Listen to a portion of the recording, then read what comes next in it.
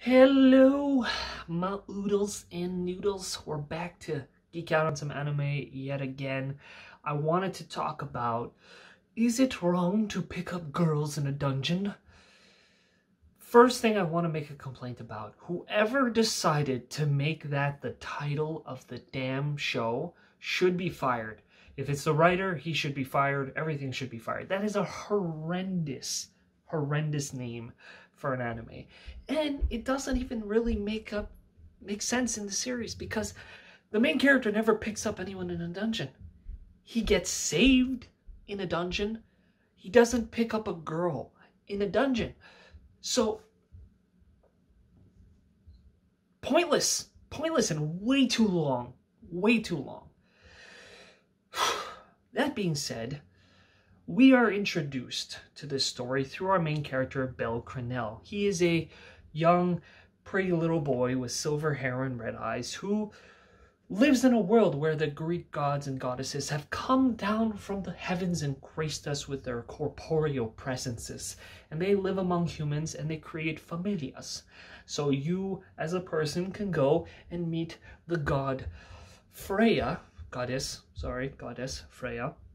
and swear allegiance to her and become one of her family members. And this will give you access to basically the ability to become a badass. You can get physically stronger, you can develop skills, magic, all through this connection to your god or goddess, which is a really fascinating concept, and I think that was done really well. It kind of creates that RPG style flavor, but yet makes sense. A lot of anime, they don't even justify it. There's kind of this weird RPG style characterization of things, but yet no understanding of why things are like that in a normal world.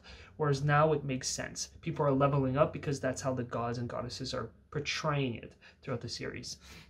So that's pretty cool. And our main character, Bel Crenel, has become part of Hestia, the goddess of hearth and marriage. It's not exactly the best goddess to choose, but in this one she's looks 14 years old with huge boobs. Again, the ecchi in this is awkward as usual. The fact that a goddess is acting like a small child and trying to like weirdly flirt with a young boy, it's a little bit overdone. Bel Crenel is, as usual, a clueless airhead who doesn't understand anything about interactions with anyone really, especially females. But overall, he's actually a relatively interesting character from a purely kind of motivational standpoint. And that's really what Season 1 is all about. It is Bel pushing himself to be more than what he is. He wants to be a hero. He wants to genuinely save people. And he is ball-busting himself to get stronger. And this motivation is amplified when he gets saved in a dungeon by one of the strongest of the adventurers, part of the Loki familia, this woman named Aisan. And she is known as the Sword Princess. And she's just phenomenally strong. She's much higher level than he is. He's a level 1, she's a level 6, which seems to be the top level that most people are around. Level 6, I don't recall there ever being a mention of a level 7. The level 6 seems to be where people are topping off and they're like OP as crazy.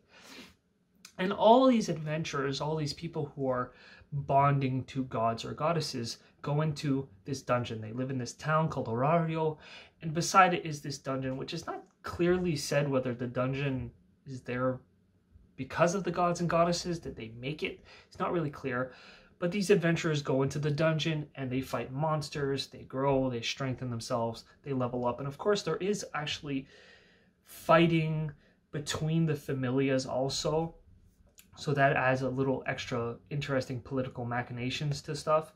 And so we have this little guy, Bel, who's trying to become a tough cookie. Is it done well?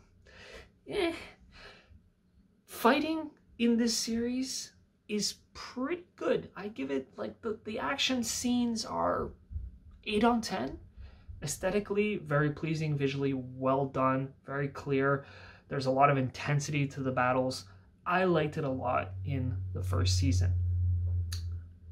Side characters tend to not be developed much at all, although they're not bad. They're still interesting.